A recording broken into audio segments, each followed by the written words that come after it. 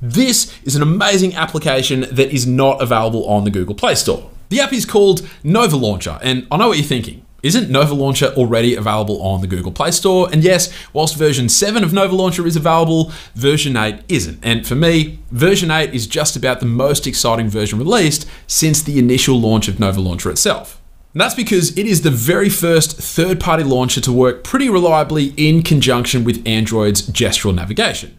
I mean, just check out these animations. Plus, you get all of the amazing customization flexibility we all know and love, and so you got to admit,